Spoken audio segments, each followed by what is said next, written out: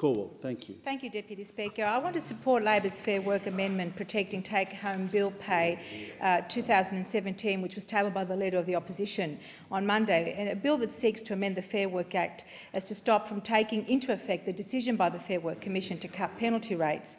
This bill will ensure that modern awards cannot be varied to reduce the take-home pay of an employee. The decision to cut penalty rates will affect the hospitality, retail and fast food industries and is expected to affect some 700,000 Australians, a large number of them, Deputy Speaker, in my electorate of Cornwall. These are some of the most vulnerable workers. Many are young people, mostly students, working to support their education, and of course women who are juggling family and work.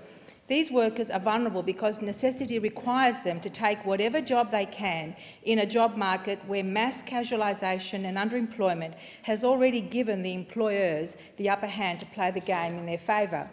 Cost of living has risen, Deputy Speaker. Wage growth is at a historic low. Life is really tough for the lowest paid workers. So how can the Turnbull Government remain so unmoved and so unwilling to support them? Instead, my constituents are being shafted for company tax cuts to corporations that, quite frankly, are not short of a quid.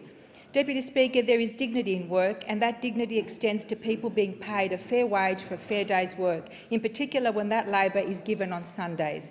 Penalty rates and overtime are iconic features of Australian wages. In fact, an entire post-war generation of migrants who built this country worked shift work and weekends in order to get ahead, save, become self-sufficient and build their lives in Australia. In that same way, newly arrived migrants today in my electorate especially continue to rely on penalty rates as a way of helping them get ahead. Australian workers, Deputy Speaker, fought the battle for their pay and working conditions many times over, and the Australian Labor Party and the union movement have stood alongside them always and will continue to do so.